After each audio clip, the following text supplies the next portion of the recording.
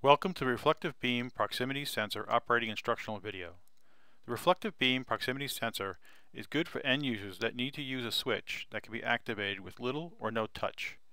If the end user fatigues easily with a mechanical switch, then the proximity sensor switches are a good solution. Before you begin using the power control module with the proximity sensor, it is recommended that you fully charge the power control module. This could take up to 4 hours to fully charge.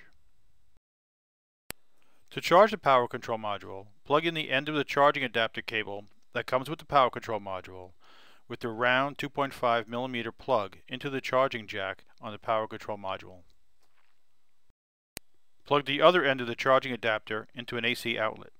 The charging LED on the power control module will turn on and it should show red. When the charging LED on the power control module turns green, the power control module is fully charged and ready to use. With the power control module fully charged, connect the proximity sensor into the power control module.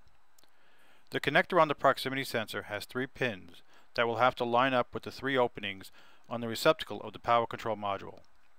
Plug the connector on the sensor fully into the receptacle on the power control module. Connect the patch cable.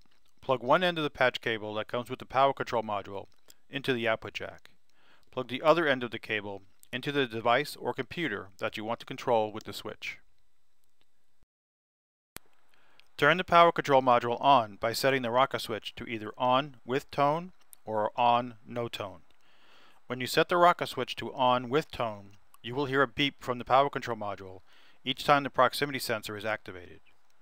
When you set the rocker switch to on no tone, you will not hear a beep from the power control module. The reflective beam proximity sensor can be adjusted to work from 2 to 8 inches.